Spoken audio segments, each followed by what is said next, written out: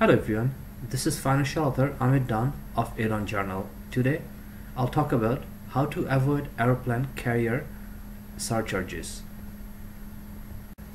A lot of us avoid collecting and utilizing aeroplane miles because of the many horror stories that lead us to believe that it's not worth going through all the hassle to pay hefty carrier charges, also known as fuel surcharges or taxes, fees or surcharges, to enjoy what are supposed to be free reward flights. However, this fear of paying hefty charges should not stop you from enjoying free flights, especially on business class. With a few tips and careful planning, you can fight back against Air Canada and other airlines that charge you fees on airplane reward flights. There are some airlines that charge nothing to enjoy your reward flights, some that charge skyrocketing surcharges, and some that charge very little surcharges. Before you book your next reward flights, keep this list handy and avoid these airlines that charge you.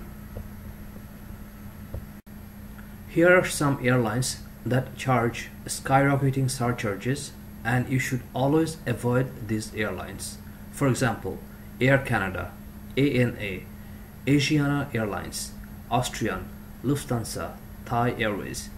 Now, the following three airlines, they charge very little surcharges. For example, Air New Zealand, LOT, and TAP.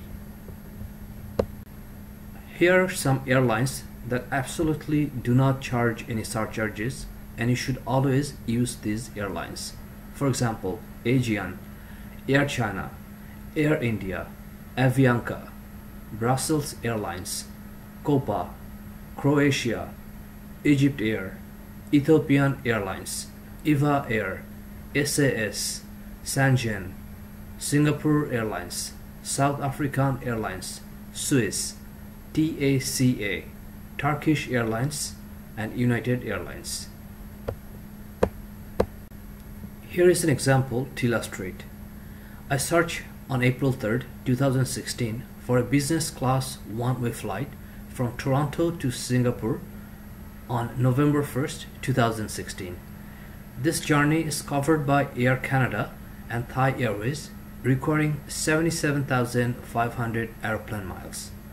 Because both of these airlines charge surcharges, this free flight is going to cost you a staggering $943 to pay surcharges. Now, if you have taken the same trip on Turkish Airlines, which does not charge any surcharges, your cost will be only $61.56.